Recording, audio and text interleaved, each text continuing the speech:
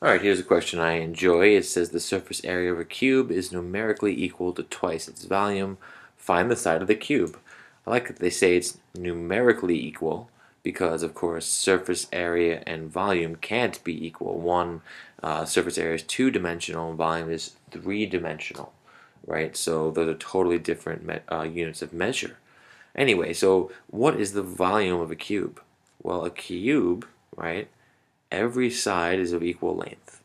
And to find volume, you can do length times width times height.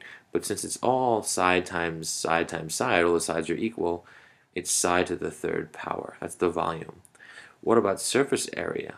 Well, TSA, or total surface area, right, is equal to the area of each square face added up, and there are six of them. So each face is side by side, or side squared, and then there are six of them, so it's 6 times side squared.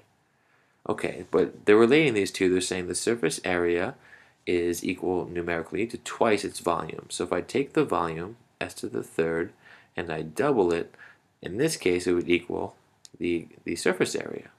So how long is each side?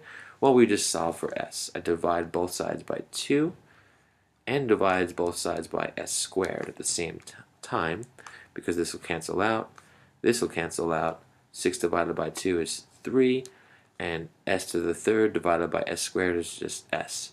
So each side length is equal to 3. So we can set this up and solve it pretty quickly once we understand how to set up the algebra. Thanks.